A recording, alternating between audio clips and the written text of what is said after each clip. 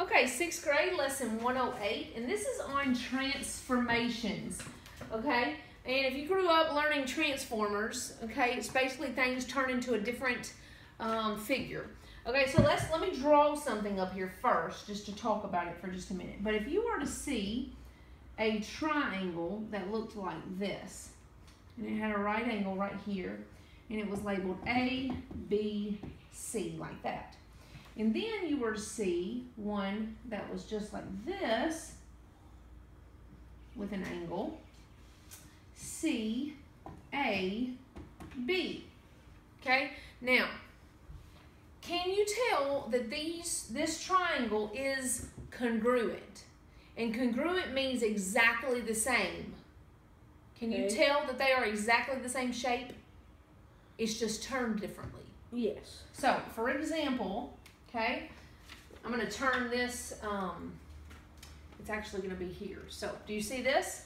A, B, C. You see that? Yep. Now, I'm going to turn it around on the back and write A, B, and C just so you'll see it.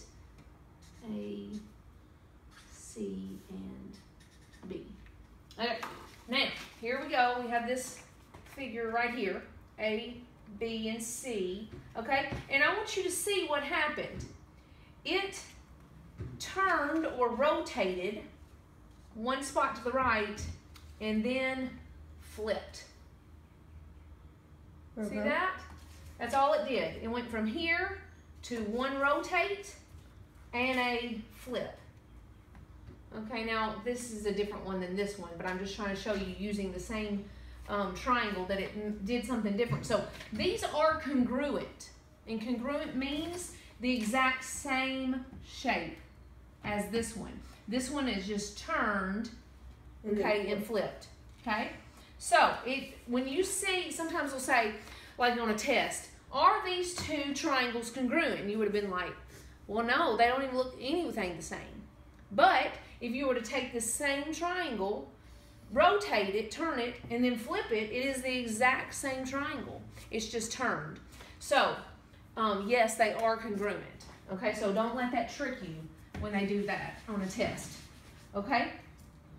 Now, if they weren't even the same size, if I had a little one down here and a big one up here, those are not congruent. Even though this one's flipped and done something different too. This one's big and this one's small. They would just be called similar. Okay? Now, let's talk about this. You're going to be learning 3 math words. Okay? And I'm going to write them up here. Rotate, which doesn't seem too mathematical. Okay? Rotate, which means to turn. Right? Alright? Then we've got translate, which the only time you've heard translate up to this point is let's translate Spanish into English. Okay? Mathematical translate is completely different. It just means slide. Don't ask me where they got the word. I have no idea. Okay? You might need to write these down so you'll know what they mean. And then the last one is reflect. And it's not so much of a hard mathematical word either, because it actually makes sense. And it actually means to flip something. Or it's a mirror. Okay, so let's look at rotate first. Rotation, translation, and reflection, if you were to put shine on the back of them.